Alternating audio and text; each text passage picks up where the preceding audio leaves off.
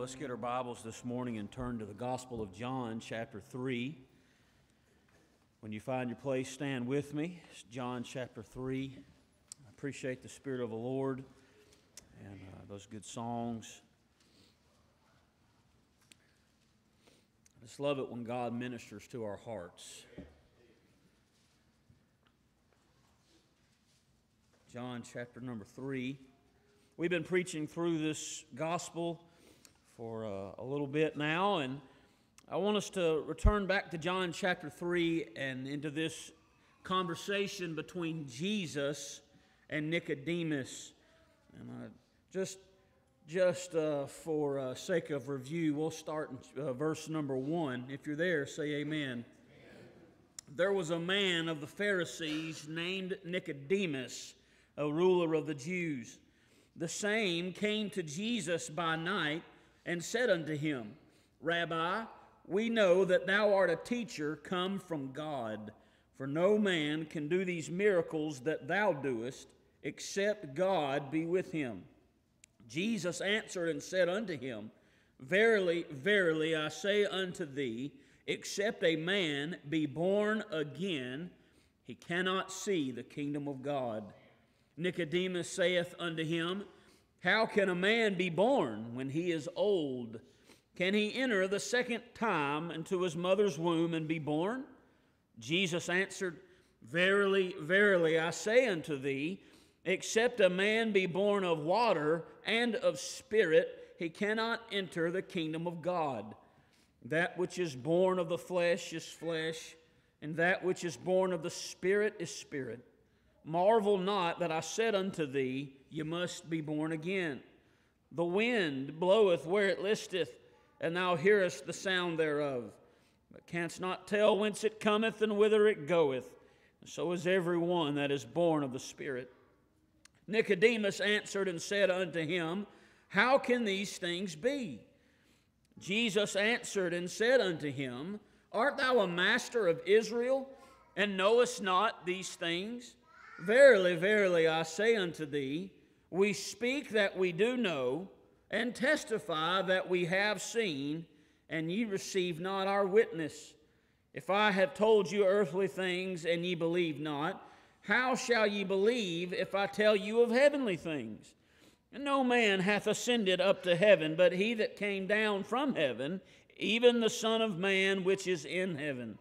And as Moses lifted up the serpent in the wilderness, even so must the Son of Man be lifted up, that whosoever believeth in him should not perish, but have eternal life.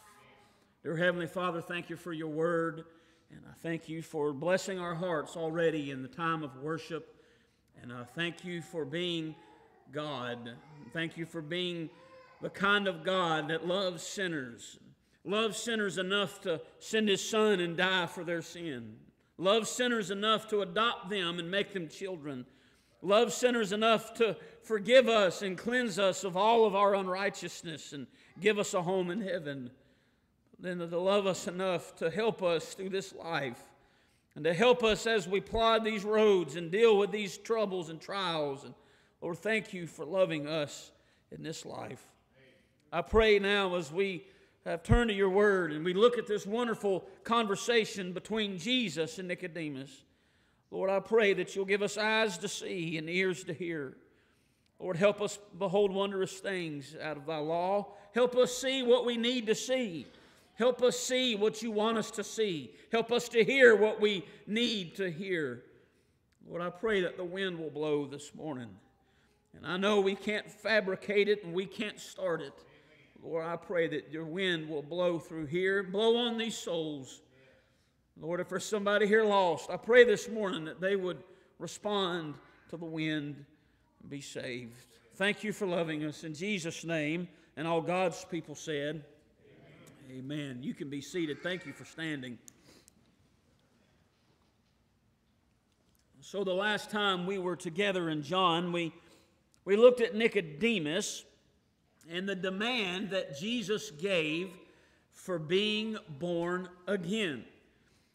Now, Nicodemus was not just a regular man. Nicodemus was probably one of the most religious men in all of Israel. He was, in verse number 1, a ruler of the Jews. So he was not only one of the best Jews, he was in charge of the best Jews. He was a very religious man, a very moral man and respected man. But he still needed to be born again. And here comes one of the best representatives of all Israel, one of the best representatives of Judaism. And Jesus said, you must be born again. And religion can reform, but it cannot redeem. Adherence to traditions can reform, can straighten your life up, can make you a more respectable person, but it cannot do away with your sin nature. It cannot take away your sin. Only Jesus can do that. And religion may be able to reform, but it cannot redeem. And so Jesus looks at one of the most religious people to ever walk the earth and said, ye must be born again. Now, Nicodemus asked 2 times in response, how can this be? How does that happen? And it's interesting to me, he never asked why. Why must I be born? He never asked why, he only asked how. I believe Nicodemus knew why. He had climbed to the top ladder of Judaism and found there was nothing up there. He knew why. He knew he needed something. He knew there was something about Jesus that was not true of himself, and he knew something was missing. It was the how that he did not have. Now, I need you to remember exactly what we have just read. We have just read a conversation, a real interview between Jesus Christ and a very good man. We have just read an interview. Our culture knows a lot about interviews, and maybe you're familiar with old Larry King Live and how he would interview people and ask questions. And this is an interview at night. Nicodemus has come to ask Jesus some hard questions about how can this be. And Jesus' words, he gives 3 stages of being lost. And Jesus' response to this very religious lost man, he gives 3 stages of being lost. In verse number 10, look at that with me, please. Jesus answered and said unto him, art thou a master of Israel, and knowest not these things? And verse number 11, verily, verily, I say unto thee, we speak that we do know, and testify that we have seen, and ye receive not. That first stage is knowest not. The second is receiving not. And then in verse number 12, if I have told you earthly things, and ye believe not. These 3 stages of being lost: knowest not, receive not, and believe not. Today we're going to study Jesus' observation of a lost sinner. Now, this lost sinner is not like the lost sinners you're familiar with in the New Testament. This lost sinner is not the lost sinner that was hanging on a cross next to Jesus, being condemned for murder and thievery. This is not the lost sinner that was possessed with 2,000 demons there in Mark chapter 5. This is not the lost sinner that was homeless on the side of the road. This was not a lost sinner that had been caught in adultery. This is a lost sinner that's the best looking lost sinner in Israel.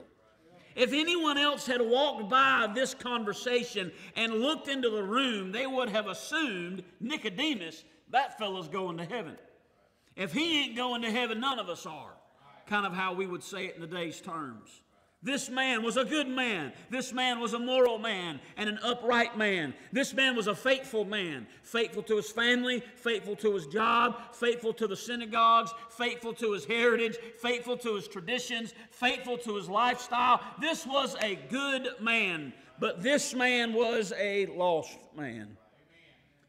It's not an offensive thing to tell a good man he's lost. This is a very good person. Jesus is not upset because Nicodemus is a good person. Jesus just knows your religion has not done anything for you. It's made you a really good lost person.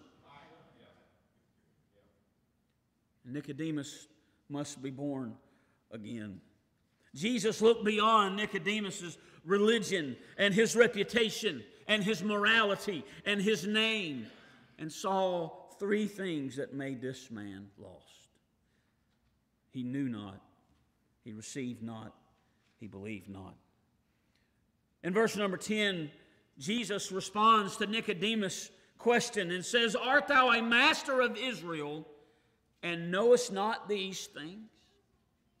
Art thou a master of Israel, and knowest not these things? And Jesus started with Nicodemus where all sinners start. They don't know. They don't know. They don't know they're lost. They don't know Jesus Christ. They don't know the gospel. They don't know. And that's where Jesus began with Nicodemus. Art thou a master of Israel, and knowest not these things? A master of Israel, meaning he was a rabbi himself. Nicodemus had studied the law and studied the teachings and the traditions and the history, and he knew a lot of stuff. This was not an insult to his intelligence. This is a very smart man. This is a well-studied man and learned man, educated man. But he did not know the truth of being born again.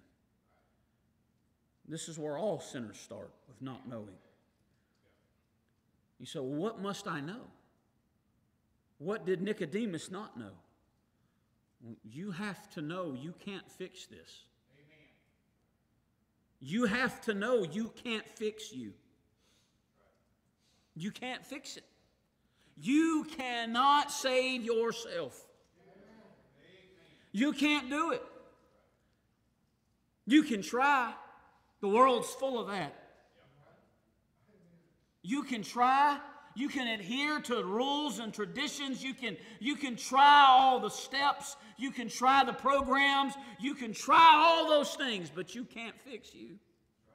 You cannot get yourself into the kingdom of God. That's something that Jesus has to do. You have to know you can't fix it. In Romans 3 and verse 23, the Bible says, "For all have sinned and come short of the glory of God." All have sinned. That includes the real upstanding moral Nicodemus. You know who's talking to Nicodemus? A lost sinner. Who's talking to Jesus? A lost sinner. He might have been the most well-respected sinner, but he's still a sinner. And you've got to know that you're a sinner. You've got to know that you're not enough to get to heaven. You have to know that you're not on your way to heaven. You have to know that. Jesus looked at Nicodemus and said, "Art thou a master of Israel, and knowest not these things?" That lets us know that you can climb very high in the realm of academia and religion and still not know how to be saved. You can climb very high on the ladder of social standing and still not know how to be saved. He was a master of Israel. Isaiah 64 and verse number 6, this is something that Nicodemus would have been familiar with.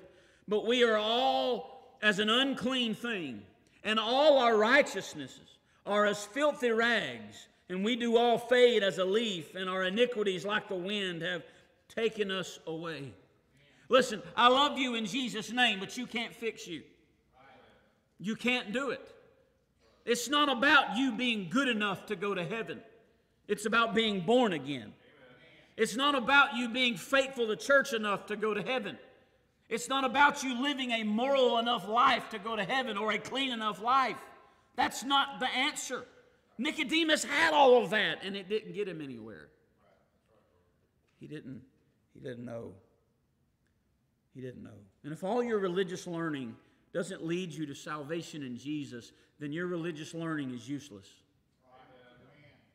If all of your religious learning, and if you have a degree in theology and in studies and all these things, if you could study the original languages and all of that good stuff, if all of that religious learning does not lead you to salvation in Jesus, then all of that learning is useless. Jesus himself said, what shall it profit a man if he gain the whole world and lose his own soul? He knew not. He didn't know. Nicodemus knew a lot of stuff, but he didn't know the most important thing. Nicodemus knew a lot of things, but he didn't know the most important thing. At stage 1, he knoweth not. But then in verse number 11, Jesus continues, verily, verily, I say unto thee, we speak that we do know, and testify that we have seen, and ye, say the next 2 words, receive not our witness. The second stage of being lost is not knowing, it's not receiving. It's not receiving. You see, at this point, and by this time, Nicodemus has already heard. Nicodemus has already heard from Jesus. Jesus is not a stranger to him. Nicodemus declares in verse number 2 that he knows that he's a teacher come from God. He knows God is with him. Nicodemus had already heard enough to know. But he and the Pharisees would not receive. Nicodemus goes from stage 1 in verse 10 of not knowing. Now he's in stage 2 of not receiving. Now he is in the second stage of not receiving. And I'm afraid that a lot of America is not sitting on stage 1, but on stage 2. I'm afraid most of America, they're not sitting on stage 1 where they just don't know any better. They're sitting on stage 2 where they would not receive it. And while stage 1 is bad, it's not terminal. While it's a bad thing not to know, it's not terminal. Jesus is willing to teach any sinner the truth. But the stage that's dangerous is when it won't be received. When it won't be received. Verse number 11. Verily, verily. Y'all remember we talked about that a few weeks ago. Verily, verily. Twice verified. Doubly true. Verily, verily. I say unto thee, we speak that we do know, and testify that we have seen, and ye receive not our witness. We speak, we've seen, we testify, our witness. Who is Jesus grouping himself together with here? Some think it is his disciples. It is the disciples that are a part of this team, and that there may be some truth to that, but I don't think that's what Jesus is driving at. We speak, we testify, we know, our witness. Who is Jesus grouping himself with? The Godhead. God the Father, God the Son, God the Holy Ghost. Mind you, by this point, Jesus Christ has already been baptized. God the Father had already opened heaven and declared, this is my beloved Son in whom I'm well pleased. The Holy Ghost had already descended like a dove upon him. Colossians says that in Jesus dwelt all the fullness of the Godhead bodily. God had sent Jesus. Jesus will say in just a moment, God so loved the world that he gave his only begotten Son. And Jesus would testify over and over again how God sent him. You see, this whole thing with Jesus Christ was a team effort of the Godhead. And it is a grave and a dangerous thing to reject the truth from God the Father, God the Son, God the Holy Spirit. And you cannot reject one without rejecting the others. If you would turn forward to John chapter number 8, let me try to explain what I mean. John chapter number 8, look in verse number 17. Jesus had made very bold claims of deity in the previous chapters, and the Pharisees had a big problem with that. They looked at it as blasphemy. Look with me as Jesus responds in John chapter 8 and verse number 17. Well, let's just pick up verse 15. Ye judge after the flesh, I judge no man. And yet if I judge, my judgment is true. For I am not alone, but I and the Father that sent me. See, when Jesus says we, he's always got God with him. And he says, hey, I am not alone. I'm not, for I and the Father that sent me. It is also written in your law that the testimony of two men is true. I am one that bear witness of myself, and the Father that sent me beareth witness of me. Then said they unto him, Where is thy Father? Jesus answered, Ye neither know me nor my Father. If ye had known me, ye should have known my Father also. So when Jesus looked at Nicodemus and he said, Ye receive not our witness, and we testify, he is attaching himself to the Godhead, and this is a presentation of the Son of God by the Godhead to the lost world. God the Father, God the Son, and God the Holy Ghost have made this whole thing happen. They brought Christ into this world. This is a witness or testimony from the Godhead. And to reject that is to reject all three. Jesus, in this verse, drew a line in the sand, as it were. We speak, we know, we testify, our witness. Ye receive not. Ye receive not. On one side, he drew we. On the other side, ye. And God knows which side you're on.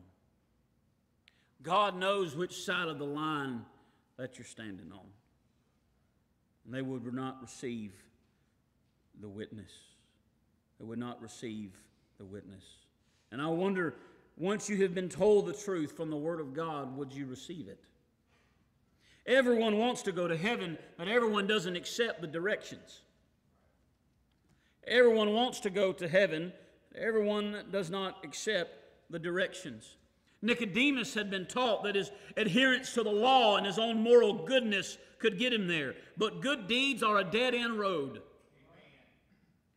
Nicodemus had invested his life into this way. And it's a hard thing to hear that your life's work's not good enough. It's a hard thing to hear that every sacrifice you have made brought nothing. It's a hard thing to hear that 60 years of living this way are not enough. It's a hard thing to hear that though all Israel respects you, you're still not going to the kingdom of God. Hard thing to hear. And you may think, well, I'm a good person. I've never been arrested. Everyone in here can't say that, but several of you can. Never cheated on my spouse, never beat my wife, never stole, never done this and never done that, never been high on drugs or never been an alcoholic or never done this and never done all that. Well, that's all fine and good. That's great. I'm glad for you, but that doesn't mean you're going to heaven. That doesn't mean that you're saved. That doesn't mean you're not a sinner. Your sins may not be on your skin. They may just all be bound up in your heart. Jesus looks at Nicodemus. He says, you don't know this. You need to know this. But then he knew they wouldn't receive it. He knew they were rejecting it. And when you hear the truth, would you receive it? In verse number 12, as Jesus continues, he says, If I have told you earthly things, and ye, say the words, believe not, how shall ye believe if I tell you of heavenly things? This last stage, believing not, is a very dangerous, damning thing. To not believe in Jesus Christ. To not believe in Jesus Christ.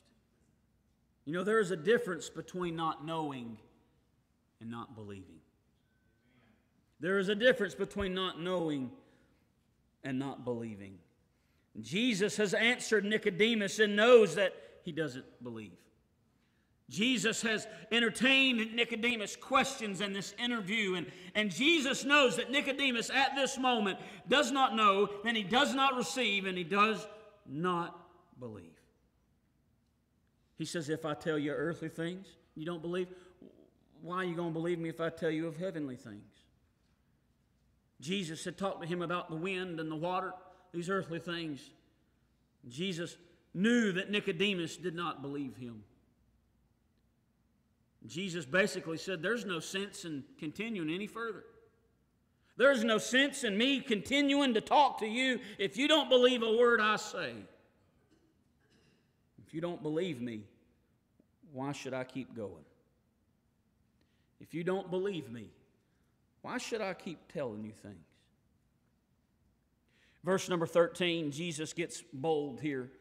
And no man hath ascended up to heaven, but he that came down from heaven, even the Son of Man which is in heaven. No man hath ascended up into heaven.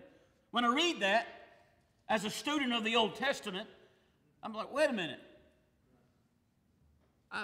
I know some people that ascended up to heaven. Enoch, there in the book of Genesis. And then I know about Elijah that was carried up with a chariot of fire up into heaven. Like I know some people have gone to heaven. Jesus is not saying no man has gone to heaven.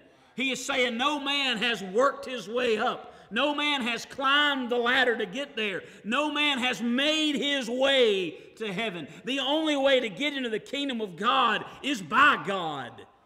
He looks at Nicodemus and says, no man hath ascended up to heaven. You are standing at the top of the ladder of Judaism. You are the master of Israel. You are ruler of the Jews. You are at the top of the ladder, and you've climbed your highest, but you cannot climb your way to heaven. Jesus is not saying that no one has gone to heaven. He is saying that no one has ever worked their way there. No one's ever worked their way and climbed their way up to the kingdom of God.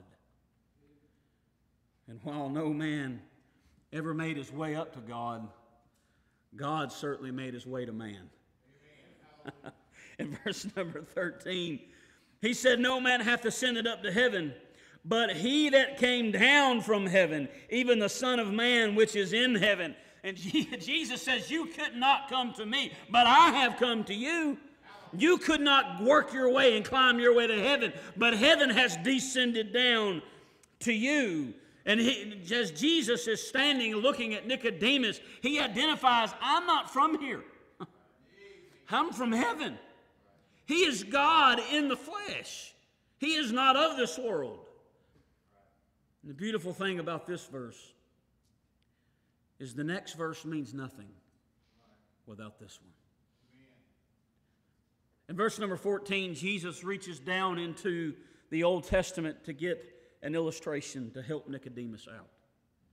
He says, as Moses lifted up the serpent in the wilderness, even so must the Son of Man be lifted up, that whosoever believeth in him should not perish, but have eternal life. Now, it may seem like a strange and a random story to us, but to Nicodemus, he would have been very familiar. It's a pretty substantial part of Jewish history. You remember that Israel was in bondage in Egypt, right? And then God raised up Moses and the plagues and delivered them out. They crossed the Red Sea. They went to Mount Sinai. They got the tables of stone, the commandments, and Aaron made the golden calf. God killed 3,000 people. It was a disaster.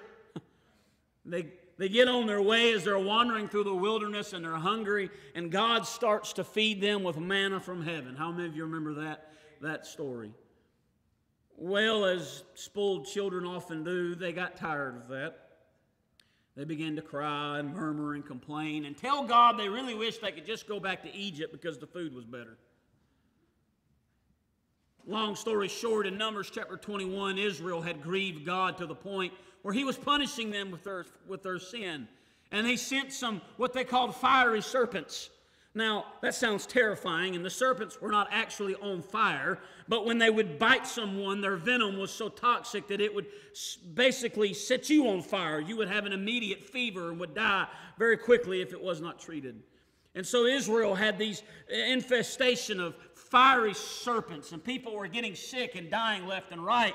And Moses took a brass serpent. They fashioned a serpent out of brass, and they put it on a pole. And God said, if you lift this thing up, and whoever looks to it will be healed, and they will live. No matter how many times they have been bitten, no matter how close they are to death, no matter how high their fever was, whoever looks at this lifted up serpent will be healed. And they looked and lived. And the message was, look and live. Look and live. And they would look to the serpent and be healed of their venom, of their disease. Moses did not put a dead serpent. He did not put a dead one up. He put a brass serpent up. One that had no venom in it. One that had no venom in, it had a completely different nature, you see. It had a totally different nature. And it had no poison, it had no venom, and it had no hatred, it had no death inside of it. And they hung that on that pole, and they lifted it up, and every Jew that looked to it was healed of their plight.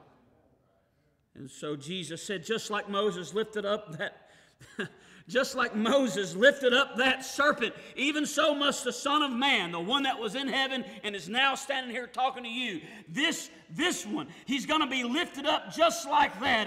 And Jesus was made a propitiation for us, and he knew no sin, but he became sin for us. And it doesn't matter how bad of a sinner you are, if you look to the cross of Christ in faith, and your sins will be forgiven. Whether you are a religious leader like Nicodemus or a condemned, convicted felon like the thief on the cross, Jesus Christ will forgive whoever. Jesus said, I'll be lifted up, that whosoever believeth in him should not perish, but have everlasting life. And Jesus was that sinless substitute. In Romans chapter 8, he said what the law could not do, in that it was weak through the flesh. It was too weak. What Nicodemus had was good, but it was too weak. What Nicodemus had was good for building a clean moral life and a happy life and money and prestige and a good reputation, but it was too weak to get him into heaven.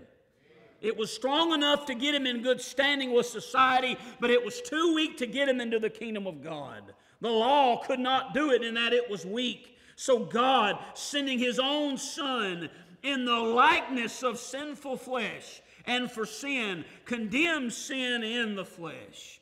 When they hung Jesus Christ up, they weren't crucifying Jesus' sin because he had none. In 2 Corinthians 5 and verse 21, he said, for he hath made him to be sin for us, who knew no sin, that we might be made the righteousness of God in him. In a couple of years, from this very moment, this nighttime talk with Nicodemus, Jesus Christ was nailed to a cross and lifted up. And verse number 15 is where business really begins to pick up. He said that whosoever believeth in him should not perish, but have eternal life. A master of Israel, a Pharisee of the Pharisees, or the worst sinner in town, whoever believes in Jesus can be saved and have eternal life. Now, the sad part, Miss Leslie, could you come? The sad part is Nicodemus will leave this conversation just like he came. Lost. Nicodemus will leave this conversation just like he came. Lost. Many will come to church lost and leave church lost. Some may have come to church lost today. I wonder if you will leave lost. Now, in a few years, when Jesus was lifted up and crucified, Nicodemus had finally come to faith and shows his faith by showing up and later in the book of John to help bury Jesus Christ. Now, I know helping bury Jesus does not automatically mean that he was saved. And church history does tell us that Nicodemus had become a disciple of Jesus Christ. He was actually fired from the Pharisees and kicked out of Jerusalem, separated from his family, and eventually murdered by an angry mob for his faith. Now, I have no way of knowing whether that's true. There's just no way to know if that actually happened. All I do know is that on this night, a very religious, lost man came to Jesus and left just like he came. And I wonder this morning, maybe you didn't know when you got here. Will you receive what you know now? Will you believe in Jesus Christ His death and resurrection. What will you do with what Jesus has said to you today? Let's stand to our feet, with our heads bowed and our eyes closed. She's singing a verse. This altar is open. God spoke to your heart. Would you